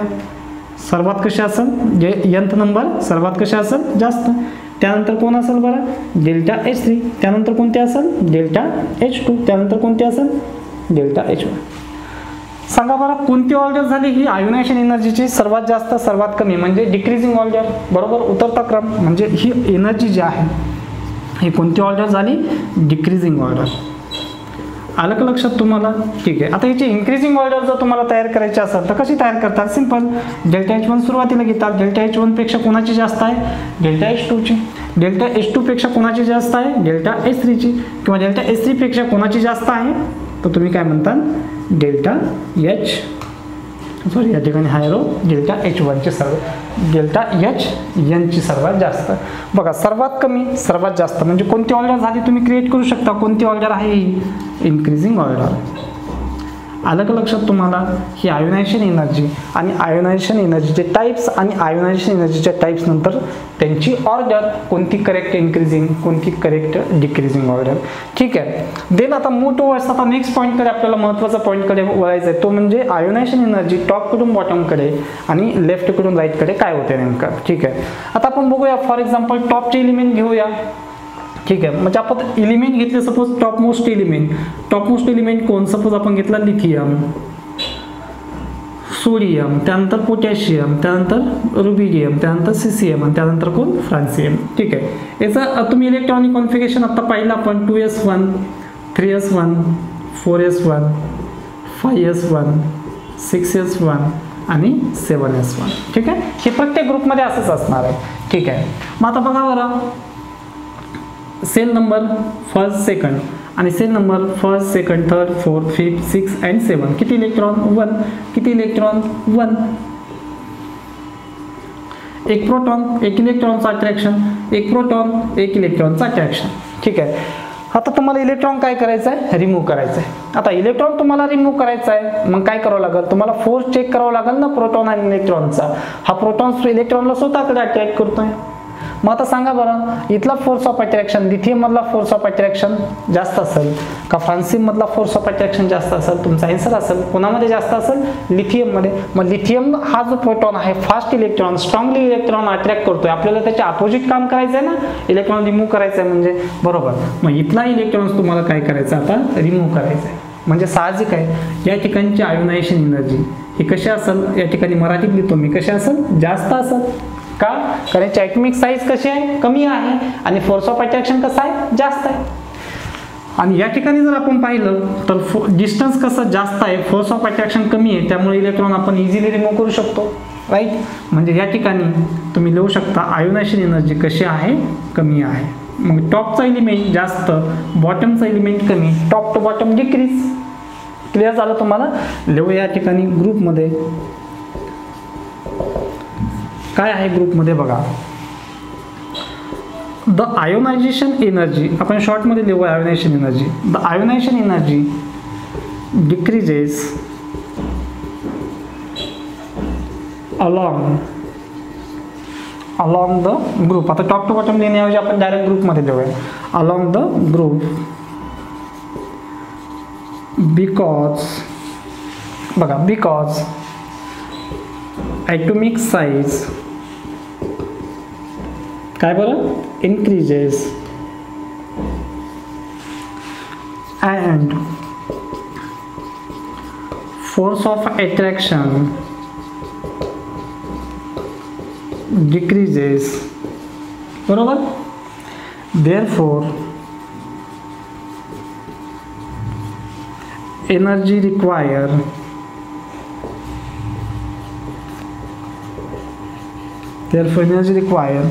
to remove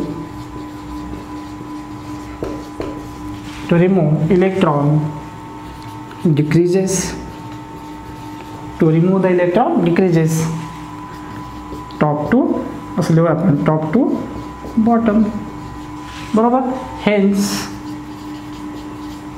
आयोनायझेशन एनर्जी काय म्हणणार बरं तुम्ही, इन्क्रीज म्हणणार का डिक्रीज, डिक्रीज, डाऊनवर्ड ॲरोनं आपण दाखवू. ठीक आहे, असा हा ग्रुपमध्ये फ्रेंड्स. ठीक आहे, आता प्रेडमध्ये बघूया आपण. ठीक आहे, काय पाहिजे आता आपल्याला प्रेडमध्ये बघू आपण. प्रेडमध्ये इथं या ठिकाणी आपण एलिमेंट्स ड्रॉ करू. प्रेडमधले थोडंसं या ठिकाणी ड्रॉ करू आपण. प्रेडमधले एलिमेंट्स कोणकोणते, लिथियम आहे, त्यानंतर बेरिलियम आहे, बोरॉन आहे, कार्बन आहे, नायट्रोजन आहे, ऑक्सिजन आहे आणि शेवटचा फ्लोरीन आहे. ठीक आहे, राईट. इलेक्ट्रॉनिक कॉन्फिगरेशन तुम्हाला माहीत आहे, 2s1 2s2 2s2 2p1 2s2 2p2 2s2 2p3 2s2 2p4 आणि या ठिकाणी फ्लोरीन देऊ आपण 2s2 2p5. ठीक आहे, आता तुम्ही आत्ताच पाहिलं ना आपण फोर्स ऑफ अट्रॅक्शन. बघा सेल नंबर सेम आहे, इथं किती सेल आहेत 1 आणि 2, किती इलेक्ट्रॉन फक्त 1. इथं सेल किती आहेत शेवटचा बघू आपण, फ्लोरीन सेल किती आहेत 2च आहेत.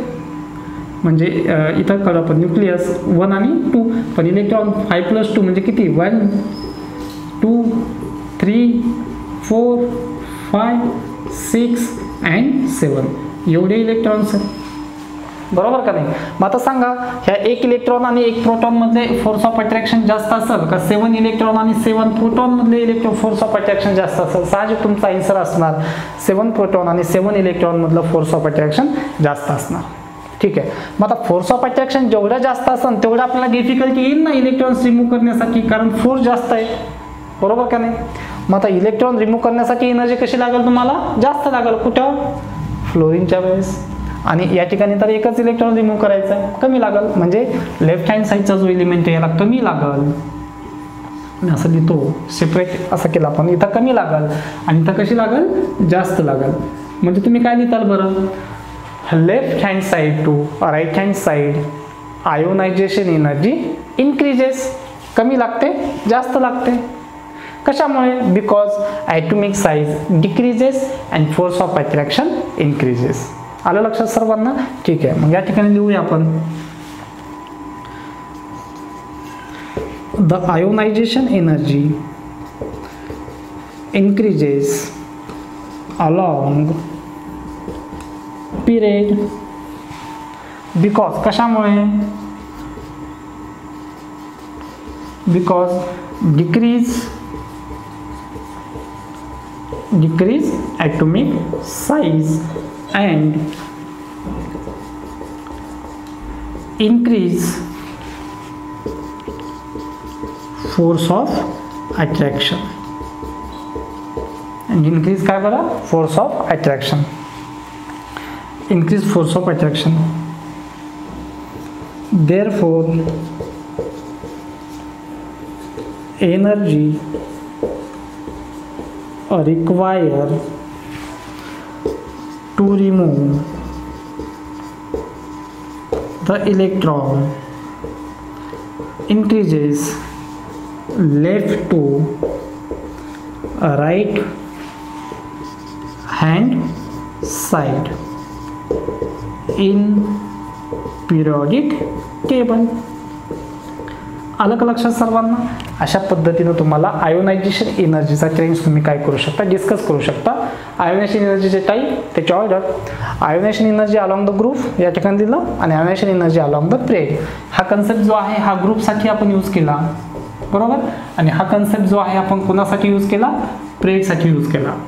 ठीक आहे, इकडेच ना या ठिकाणी ना असं. ठीक आहे, एवढा कन्सेप्ट आपण प्रेडसाठी यूज केला. आलं लक्षात सर्वांना. ठीक आहे, आता नेक्स्ट पाहिजे आपल्याला की ionisation energy first second third ही फर्स्ट कोणाची जास्त, सेकंड कोणाची जास्त, थर्ड कोणाची जास्त, ही कमी जास्त राहते आयोनायझेशन एनर्जी. पण आपण तर आत्ता म्हटलं left hand side to right hand side ionisation energy increases. मग कोणती energy, some of all kinds of ionisation energy. ह्या सर्व यांची सम केली आणि सम केल्यानंतर मग यांची आयोनायझेशन एनर्जी काय होते, इन्क्रीज होते. ठीक आहे, तर बघूया आपण असा कन्सेप्ट की ionisation energy first second third fourth किंवा यंत कोणाची जास्त कोणाची कमी. ठीक आहे, हे राईट डाऊन केलं तुम्ही. ठीक आहे,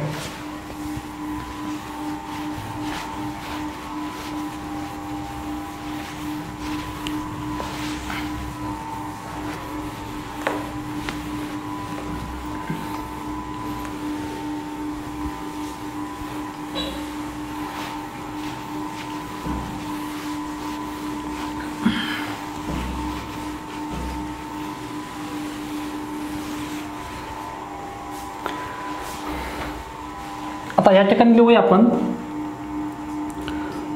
फर्स्ट आयोनायझेशन एनर्जी कोणाची of beryllium is more than कोणापेक्षा बोरॉनपेक्षा. बघा फर्स्ट आयोनायझेशन एनर्जी बेरिलियमची कोणापेक्षा जास्त आहे बोरॉन. कसं बघा आता आपण पाहिलं लेफ्ट हँड साईड कोण आहे lithium beryllium boron carbon nitrogen oxygen किंवा फ्लोरीन असं पाहिलं ना आपण. ठीक आहे मग आता याचं इलेक्ट्रॉनिक कॉन्फिगरेशन काय 2s1 2s2 2s2 2p1. आता बघा ह्या दोघांचा आपल्याला कम्पेअर याचं दोघांमध्ये तुम्ही डिफरन्स लगेच लक्षात येईल. 2 इलेक्ट्रॉन मोर एनर्जी लागणार सेकंड कमी लागणार लेफ्ट टू राईट. ठीक आहे आता या ठिकाणी बघा आपण म्हटलं left to right ionisation energy increases पण कोणती सम ऑफ ऑल काइंड सम केली नंतर इन्क्रीज होते. आता फर्स्ट आयोनायझेशन एनर्जीचा कन्सेप्ट चालला आहे. फर्स्टमध्ये बेरिलियमचे जास्त आणि बोरॉनचे कमी का कारण बेरिलियमचा पहिला इलेक्ट्रॉन रिमूव्ह करत असताना बघा बेरिलियमचा पहिला इलेक्ट्रॉन रिमूव्ह करत असताना या ठिकाणी इलेक्ट्रॉनची कशी आहे पेअरिंग आहे आणि हा बोरॉनचा फर्स्ट इलेक्ट्रॉन रिमूव्ह करत असताना हा 2s मध्ये आहे पेअरिंग पण पी मध्ये पीचे जी जनरेट ऑर्बिटल 3 तर पी मधले किती इलेक्ट्रॉन रिमूव्ह करायचा अनपेअर्ड. अनपेअर्ड इलेक्ट्रॉन कसा असतो अनस्टेबल असतो आणि पेअर्ड इलेक्ट्रॉन कसा आहे स्टेबल कारण फर्स्ट इलेक्ट्रॉन तुम्ही इथला रिमूव्ह करणार फर्स्ट आयोनायझेशन एनर्जी म्हणणार फर्स्ट इलेक्ट्रॉन इथला रिमूव्ह करणार याला तुम्ही फर्स्ट आयोनायझेशन एनर्जी. मग हा अनस्टेबल आहे लगेच रिमूव्ह होईल आणि हा स्टेबल आहे स्टेबलला अनस्टेबल करावं लागेल आणि नंतर तुम्हाला रिमूव्ह करावं लागेल कारण फर्स्ट हायेस्ट ऑर्बिटल आणि ह्या ऑर्बिटलची कॅपॅसिटी सुद्धा किती इलेक्ट्रॉन 2 म्हणजे इलेक्ट्रॉन कसे पेअर आहेत पेअर असल्यामुळे स्टेबल असेल तर एनर्जी जास्त आणि इथं इलेक्ट्रॉन सिंगल आहे म्हणजे अनपेअर असेल कसा अनस्टेबल एनर्जी कमी. क्लिअर लक्षात आलं तुम्हाला. फर्स्ट आयोनायझेशन एनर्जी बेरिलियमची जास्त का कारण बेरिलियमचं फर्स्ट आयोनायझेशन एनर्जीच्या वेळेस इलेक्ट्रॉनिक कॉन्फिगरेशन कसं आहे स्टेबल आहे म्हणजे एस ऑर्बिटलमधले इलेक्ट्रॉन कसे आहेत पेअर्ड आहेत. लिहूया आपण या ठिकाणी बिकॉज याचं कारण या ठिकाणी लिहूया याचं कारण या ठिकाणी लिहूया. काय म्हणतात व्हॅलन्स शेल इलेक्ट्रॉन्स आर कशा आहेत पेअर्ड आहेत. पेअर्ड म्हणजे कशा आहेत स्टेबल आहेत बरोबर. आणि इथं काय म्हणतात इथंच लिहूया आपण काय म्हणतात व्हॅलन्स शेल मधला फर्स्ट इलेक्ट्रॉन लिहूया आपण फर्स्ट इलेक्ट्रॉन कसा आहे अनपेअर्ड आहे म्हणजे कसा अनस्टेबल आहे म्हणजे एनर्जी कशी लागेल अनस्टेबल असेल तर लेस आयोनायझेशन एनर्जी फर्स्ट कोणती पण फर्स्ट आणि इथं कशी मोर कोणती पण फर्स्ट. आलं का लक्षात सर्वांना कळलं का तुम्हाला. ठीक आहे नेक्स्ट आता सेकंड आयोनायझेशन एनर्जीचा विचार जर आपण केला ही फर्स्ट आयोनायझेशन. आता सेकंड बघा second ionisation energy of beryllium ही कशी लेस आणि कोणाची जास्त आहे बोरॉनची.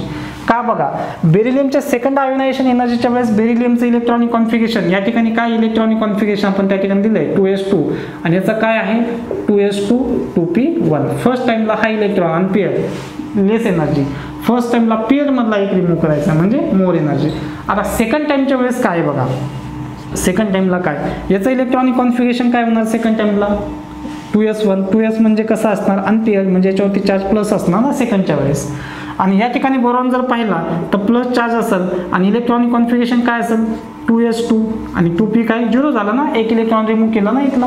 ठीक आहे मग आता त्या ठिकाणी बघा या ठिकाणी काय आहे 2s2 म्हणजे इलेक्ट्रॉन कसे आहेत पेअर्ड आहेत आणि या ठिकाणी काय आहे इलेक्ट्रॉन अनपेअर्ड आहे. म्हणजे सेकंड आयोनायझेशन एनर्जीचा तुम्ही जेव्हा विचार करताल तर सेकंड आयोनायझेशन एनर्जीच्या वेळेस इथले इलेक्ट्रॉन कसे आहेत पेअर्ड आहेत म्हणजे मोर एनर्जी आणि इथं कसे आहे सिंगल आहे म्हणजे लेस एनर्जी. म्हणजे या ठिकाणी लिहूया आपण कोणती ionisation energy second ionisation energy. Second ionisation energy कशी असणार लेस असणार. इथं आपण फर्स्ट आयोनायझेशन एनर्जी बघा व्हॅलन्स इलेक्ट्रॉन पेअर्ड स्टेबल मोर म्हणलं फर्स्ट इलेक्ट्रॉन. ठीक आहे आता सेकंड आयोनायझेशन एनर्जी कशी लेस याची सेकंड आयोनायझेशन एनर्जी कशी मोर. का बरं इलेक्ट्रॉन्स आर कशा आहेत अनपेअर्ड आहे एकच इलेक्ट्रॉन्स इज एक इलेक्ट्रॉन त्यामुळे इलेक्ट्रॉन इज कसा आहे अनपेअर्ड म्हणजे कसा अनस्टेबल. या ठिकाणी कसं आहे सेकंडची कशी मोर आहे का बरं इलेक्ट्रॉन्स इज कसं आहे किंवा इलेक्ट्रॉन्स आर 2 आहे त्यामुळे आर. इलेक्ट्रॉन्स आर कसे आहेत, पेअर्ड आहेत. पेअर्ड आहेत म्हणजे कसे, स्टेबल आहेत, त्यामुळे एनर्जी कशी असणार सेकंड टाइम. बोरॉनची जास्त सेकंड टाइमला आणि बेरिलियमची कशी कमी. आलं का लक्षात सर्वांना? ठीक आहे. नेक्स्ट आपल्याला मूव्ह व्हायचं आहे कोणाकडे बघा. आता नेक्स्ट आपण विचार जर केला नायट्रोजन 2s2 2p3 आणि ऑक्सिजन 2s2 2p4 या दोघांमध्ये आपल्याला विचार करायचा आहे. बघा नायट्रोजन फर्स्ट आयोनायझेशन एनर्जी जर आपण म्हटलं, फर्स्ट आयोनायझेशन एनर्जी नायट्रोजनची कशी आहे, मोर आहे. फर्स्ट आयोनायझेशन एनर्जी कोणाची मोर आहे, नायट्रोजनची. कोणापेक्षा, ऑक्सिजनपेक्षा. का, कारण फर्स्ट टाइमला नायट्रोजनचं इलेक्ट्रॉनिक कॉन्फिगरेशन काय आहे 2s2 2p3 आणि फर्स्ट टाइमला ऑक्सिजनचं इलेक्ट्रॉनिक कॉन्फिगरेशन काय आहे 2s2 2p4. बॉक्स डायग्राम जर आपण ड्रॉ केली, पेअर 3 बॉक्स आहे त्याचे px py आणि pz, याला आपण डिजनरेट ऑर्बिटल्स म्हणतो. ॲटॉमिक स्ट्रक्चरमध्ये बघणार आहोत. ऑक्सिजनची बॉक्स डायग्राम या ठिकाणी पेअर, या ठिकाणी जर विचार केला 1 2 3 आणि 4. ठीक आहे. तर बघा बरं या ठिकाणी प्रत्येक बॉक्समध्ये एक इलेक्ट्रॉन. आता तुम्हाला इथला इलेक्ट्रॉन्स रिमूव्ह करायचा आहे आणि इथला इलेक्ट्रॉन्स रिमूव्ह करायचा आहे ऑक्सिजनचा. आता तुम्हाला काय करावं लागेल, हे पूर्ण इलेक्ट्रॉनिक कॉन्फिगरेशन विचारात घ्यावं लागेल. आता बघा फर्स्ट या 2p3 मध्ये हे 2p जे ॲटॉमिक ऑर्बिटल आहे हे कसं आहे, हाफ फील्ड म्हणतो याला. कोणतं फील्ड म्हणतो आपण, हाफ फील्ड. म्हणजे हे जे 2p ॲटॉमिक ऑर्बिटल जे आहे ते कसं आहे, हाफ फील्ड. बरोबर. आणि हे 2p4 म्हणजे कसं आहे बरं, इनकम्प्लिटली फील्ड. इनकम्प्लिटली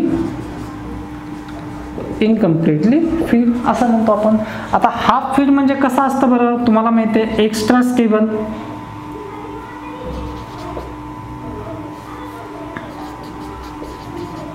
कसं आहे, एक्स्ट्रा स्टेबल. आणि हे कसं आहे, अनस्टेबल. म्हणजे या ठिकाणी तुम्हाला इलेक्ट्रॉनिक कॉन्फिगरेशनचा यूज करायचा आहे. हे अनस्टेबल आहे, हे एक्स्ट्रा स्टेबल आहे. एक्स्ट्रा स्टेबल आणि सर्वात मोर स्टेबल कोणतं असतं, फुल फील्ड. फुल फील्ड म्हणजे काय, जेव्हा इथं किती इलेक्ट्रॉन असतील, 6 असतील. एक्स्ट्रा स्टेबल म्हणजे याची स्टॅबिलिटी याच्यापेक्षा कशी आहे, जास्त आहे. ठीक आहे. म्हणून फर्स्ट आयोनायझेशन एनर्जी या ठिकाणी लिहूया आपण. फर्स्ट आयोनायझेशन एनर्जी कशी आहे, मोर आहे. कोणाची, नायट्रोजनची. आणि या ठिकाणी आपण जर विचार केला फर्स्ट आयोनायझेशन एनर्जी कोणाची, ऑक्सिजनची, कशी आहे, लेस आहे. आलं का, क्लिअर झालं का तुम्हाला? याचं रिझन इथं लिहिलं, अनस्टेबल आहे. काय, इनकम्प्लिटली फीड आहे. इनकम्प्लिटली फीड कोण, यांना आपण काय म्हणतो, या ठिकाणी लिहूया आपण. यांना काय म्हणतो आपण, ॲटॉमिक ऑर्बिटल्स.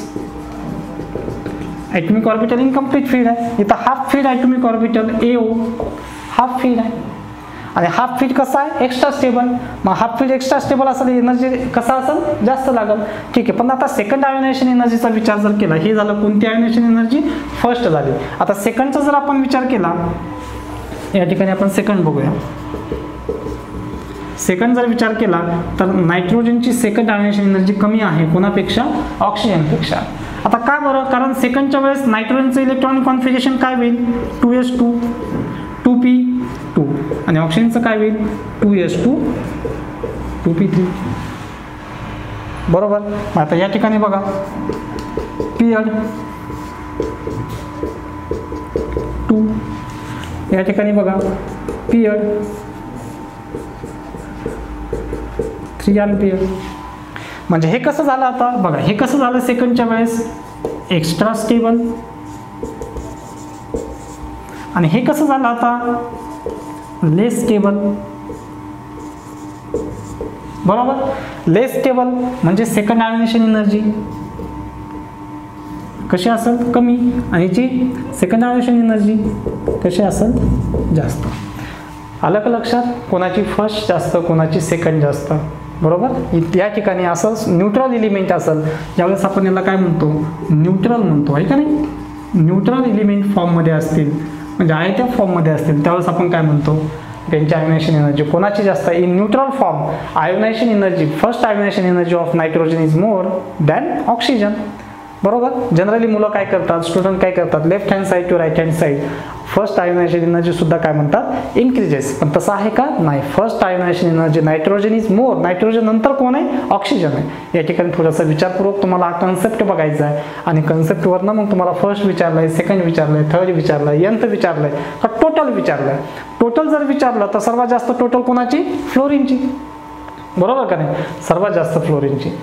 कारण का, फ्लोरीनचं इलेक्ट्रॉनिक कॉन्फिगरेशन बघा तुम्ही, इलेक्ट्रॉनिक कॉन्फिगरेशन फ्लोरीनचं जर तुम्ही पाहिलं या ठिकाणी S2 2p5 म्हणजे व्हॅलन्स शेलमध्ये टोटल इलेक्ट्रॉन किती आहेत, 5 + 2 म्हणजे किती झाले, 7 म्हणजे सर्वात मॅक्झिमम आयोनायझेशन एनर्जी असेल. ठीक आहे. पण आता त्यानंतर आपण जर विचार केला आयोनायझेशन एनर्जी, मग फर्स्ट जी आहे, फर्स्ट कोणाची जास्त, नायट्रोजनची. सेकंड कोणाची जास्त, ऑक्सिजनची.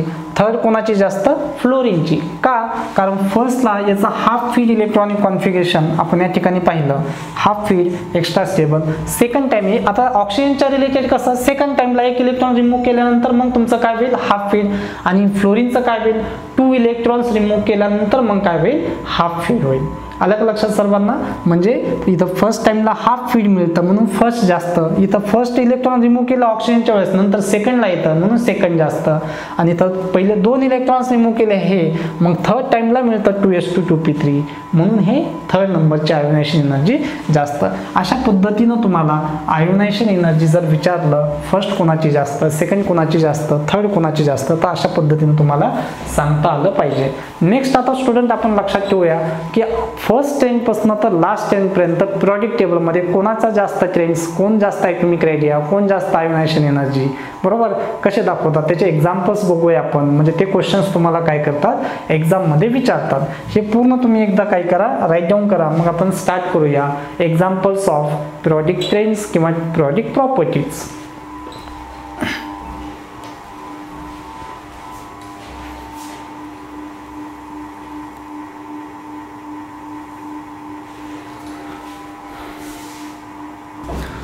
ठीक आहे स्टुडंट, आता आपण बघूया रिव्हिजन. जे ट्रेंड्स पाहिले आपण, atomic radio, ionic radio, electronegativity आणि आयोनायझेशन एनर्जी, हे 4 ट्रेंड्स आपण रिव्हिजन बघूया आपण. हे सिंपल तुम्हाला लगेच लक्षात येईल.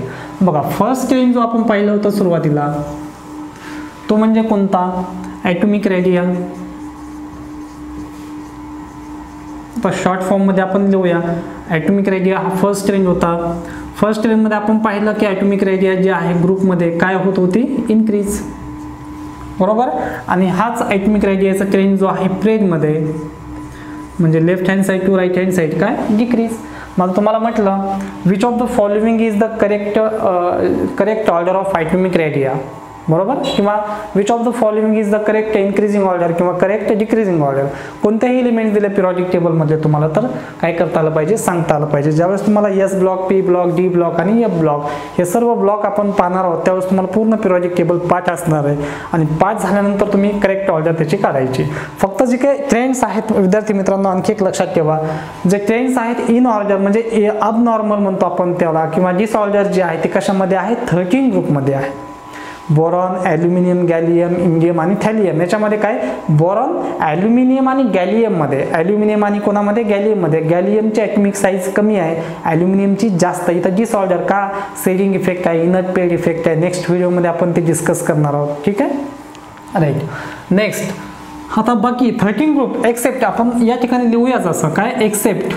हे मात्र कसं आहे, एक्सेप्ट कोणता ग्रुप एलिमेंट आहे, 13 ग्रुप. प्रत्येक प्रॉपर्टी ही एक्सेप्शन आहे कोणासाठी, 13 ग्रुप. कारण ॲबनॉर्मॅलिटी कशामध्ये, ॲल्युमिनियम आणि गॅलियममध्ये. ठीक आहे. आता बघा ग्रुपमध्ये इन्क्रीज, प्रेगमध्ये डिक्रीज. आता बघा ग्रुपमध्ये तुम्हाला जर म्हटलं लिथियम आहे, सोडियम आहे, पोटॅशियम आहे, रुबिडियम आहे, सीझियम आहे किंवा काय, फ्रान्सियम आहे, कोणाची जास्त, साहजिक तुमचा आन्सर फास्ट असेल. कोणाची ॲटॉमिक रेडिया जास्त असणार, फ्रान्सियमची. म्हणजे कोणती ऑर्डर झाली बघा, इथं मी शॉर्ट फॉर्ममध्ये लिहितो, कोणती ऑर्डर, इन्क्रीजिंग ऑर्डर. याची डिक्रीजिंग ऑर्डर तुम्हाला फॉर्म करायची असेल तर कशी होईल, फ्रान्सियम फर्स्ट येईल, नंतर कोण येईल, हा सीझियम येईल, नंतर कोण येईल, हा रुबिडियम, नंतर कोण, पोटॅशियम, नंतर कोण, सोडियम, नंतर कोण, लिथियम. ही ऑर्डर, ह्या ऑर्डरला तुम्ही कोणती ऑर्डर म्हणणार, डिक्रीजिंग ऑर्डर. Clear concept. ठीक आहे. नेक्स्ट आता left hand side to right hand side. ठीक आहे. Left hand side to right hand side प्रेडमध्ये सर्व प्रेड जे आहेत सर्व प्रेडमध्ये सेम आहे, left hand side to right hand side. कसं आता फॉर एक्झाम्पल आपण घेतलं, सपोज ही जे आहेत एलिमेंट कोणते आहेत अलॉंग द ग्रुप. आता प्रेडमधले बघा, सपोज फॉर एक्झाम्पल आपण घेतला लिथियम, त्यानंतर बेरिलियम, त्यानंतर बोरॉन, नंतर कार्बन, नंतर नायट्रोजन, नंतर ऑक्सिजन आणि सर्वात शेवटी फ्लोरीन. सांगा बरं सर्वात जास्त atomic radio left hand side to right hand side. Ionisation energy प्रेडमध्ये आपण दिलंय काय, decreases, left to right decrease, म्हणजे सर्वात जास्त कोणाची लिथियम, नंतर बेरिलियम, नंतर boron, carbon, nitrogen, oxygen. Left to right decrease म्हणजे आता ही ऑर्डर जी आहे जास्त आणि कमी म्हणजे कोणती ऑर्डर झाली, डिक्रीजिंग ऑर्डर झाली, बरोबर. आणि इकडे जर तुम्हाला इन्क्रीजिंग ऑर्डर फॉर्म करायचे असेल तर सर्वात कमी नंतर कोण, ऑक्सिजन, नंतर कोण, नायट्रोजन, नंतर कोण, कार्बन, नंतर कोण, बोरॉन, नंतर कोण, बेरिलियम, नंतर कोण, लिथियम. कोणती ऑर्डर झाली बघा बरं, इन्क्रीजिंग ऑर्डर, कमी कडून जास्तकडे. मग ही जी मुवमेंट आहे ही कशी आहे, प्रेडमधली आहे. असंच तुम्ही कोणत्याही प्रेडमध्ये घेऊ शकता, second prayed, third prayed, fourth prayed, fifth prayed, six prayed, सेवन प्रेड, सेम तुम्हाला ऑर्डर मिळणार. ही झाली कोणती radio, atomic radio, along with top to bottom, left to right. आता अशीच रेडिया सेम आहे कोणाची, आयोनिक रेडियाची, कारण आयोनिक रेडिया आणि ॲटॉमिक रेडियामध्ये डिफरन्स काहीच नाही आहे, फक्त आयॉनमधलं डिस्टन्स आहे, सेल आणि न्यूक्लियसमधलं डिस्टन्स आहे. कन्सेप्ट मात्र कसं आहे, सेम आहे. म्हणजे हाच चेंज तुम्ही यूज करू शकता कशासाठी, आयोनिक रेडियासाठी. ठीक आहे. सेकंड नंबरचा चेंज सेम ऑर्डर, इथं या ठिकाणी देऊ आपण the order along the group and prayed is same as like कोणासारखी, atomic रेडियासारखी. अलग लक्षात. देन त्यानंतरचा थर्ड नंबरचा ट्रेंड स्टुडंट कोणता, इलेक्ट्रोनिगेटिव्हिटी.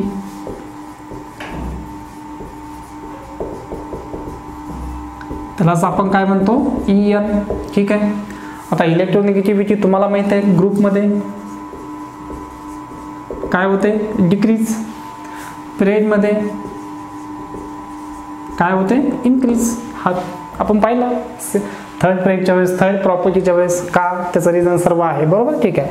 नेक्स्ट आता आपण ग्रुपमध्ये हे एलिमेंट घेतले, सपोज लिहिला आपण element lithium, sodium, potassium, rubidium, caesium and फ्रान्सियम. सांगा सर्वात जास्त इलेक्ट्रोनिगेटिव्हिटी कोणाची, टॉप टू बॉटम डिक्रीज, म्हणजे टॉपची जास्त, बॉटमला डिक्रीज होते, कमी. राईट. कोणती ऑर्डर झाली, डिक्रीजिंग ऑर्डर. असं पाठ करणार नाही तुम्ही, तयार करणार ऑर्डर, बरोबर. देन आता याचीच तुम्हाला इन्क्रीजिंग ऑर्डर फॉर्म करायची आहे. कशी इन्क्रीजिंग ऑर्डर फॉर्म करताल तुम्ही, फर्स्ट लिहिताल फ्रान्सियम, नंतर कमी आहे कोणापेक्षा, सीसीएमपेक्षा कमी आहे कोणापेक्षा, रुबिडियमपेक्षा कमी आहे, पोटॅशियम कमी आहे, सोडियम सर्वात कमी म्हणजे सर्वात जास्त आहे कोणापेक्षा, लिथियम. लिथियम सर्वात जास्त म्हणजे कोणती ऑर्डर झाली, इन्क्रीजिंग ऑर्डर. क्लिअर. कारण हे जे आहेत कशामध्ये पाहिलं आपण, ग्रुपमध्ये. प्रेडमध्ये बघूया आपण, हे प्रेड घेतले आपण, प्रेडमधले एलिमेंट सपोज घेतले आपण कोण, lithium, beryllium, boron, carbon, nitrogen, oxygen आणि फ्लोरीन. ठीक आहे. कोणाची इलेक्ट्रोनिगेटिव्हिटी सर्वात जास्त, left hand side to right hand side, increase म्हणजे याची सर्वात जास्त, बरोबर. कोणती ऑर्डर झाली बरं, ही इन्क्रीजिंग ऑर्डर. हेच तुम्ही कसं करणार, फ्लोरीन, नंतर कोण, ऑक्सिजन, नंतर कोण, नायट्रोजन, नंतर कार्बन, नंतर बोरॉन, नंतर बेरिलियम आणि सर्वात शेवटी लिथियम. सांगा इलेक्ट्रोनिगेटिव्हिटी सर्वात जास्त फ्लोरीन, म्हणजे कोणती ऑर्डर झाली आता, ही डिक्रीजिंग ऑर्डर. क्लिअर. कळालं तुम्हाला, राईट. म्हणजे ही ऑर्डर आपण पाहिली, म्हणजे कशामध्ये पाहिली, प्रेडमध्ये. लक्षात ठेवा, हे कशामध्ये पाहिलं आपण, प्रेडमध्ये. नेक्स्ट आहे फोर्थ नंबरची प्रॉपर्टी आपण पाहिली कोणती, आयोनायझेशन एनर्जी, बरोबर. Ionisation energy denoted by sine delta H और डेल्टा E असं दाखवतो आपण. ठीक आहे. सेम आता आयोनायझेशन एनर्जी ग्रुपमध्ये आणि प्रेडमध्ये तुम्हाला माहिती आहे, ग्रुपमध्ये काय होते, आयोनायझेशन एनर्जी डिक्रीजेस, आणि ग्रुपमध्ये आणि प्रेडमध्ये काय होते, आयोनायझेशन एनर्जी इन्क्रीजेस. आता बघा या ठिकाणी सेम दिसतंय दोन्ही प्रॉपर्टी, बरोबर. म्हणजे काय म्हणणार तुम्ही इथं जसं लिहिलं, the order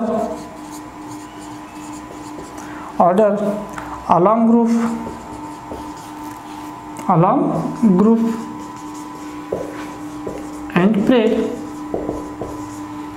is same as like कोणासारखं, electronegativity सारखं आहे का नाही. सिंपल.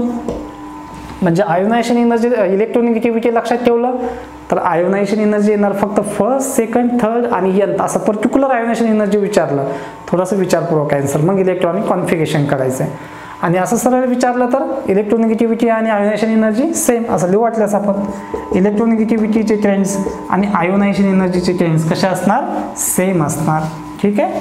आणि इकडे कसं लिहिणार तुम्ही, ॲटॉमिक रेडिया आणि आयोनिक रेडिया यांचे ट्रेंड्स कसे असणार, सेम असणार. ही शॉर्ट हिंट झाली. म्हणजे तुम्हाला 4 प्रॉपर्टीपैकी कोणत्याही 2 प्रॉपर्टी लक्षात ठेवायच्यात आणि दुसऱ्या 2 प्रॉपर्टीचं तुम्हाला आन्सर करायचं आहे. ठीक आहे, लक्षात आलं. म्हणजे तुम्ही ॲटॉमिक रेडिया आणि इलेक्ट्रोनिगेटिव्हिटी जर लक्षात ठेवलं तर तुम्हाला ॲटॉमिक रेडियावरनं आयोनिक रेडिया कॅल्क्युलेट करता येईल आणि इलेक्ट्रोनिगेटिव्हिटीवरनं तुम्हाला आयोनायझेशन एनर्जी कॅल्क्युलेट करता येईल. याच्यानंतरचा महत्त्वाचा ट्रेंड्स असतो तो म्हणजे ऑक्सिडेशन स्टेट. त्यासाठी आपण एक लेक्चर घेतलं होतं, ते ऑक्सिडेशन स्टेटचं आपण त्या ठिकाणी लेक्चरमध्ये पाहिलेलं आहे. तर अशा पद्धतीचे 4 ट्रेंड्स आपण काय केले आज डिस्कस केलेले आहेत. ठीक आहे, आज आपण थांबतोय.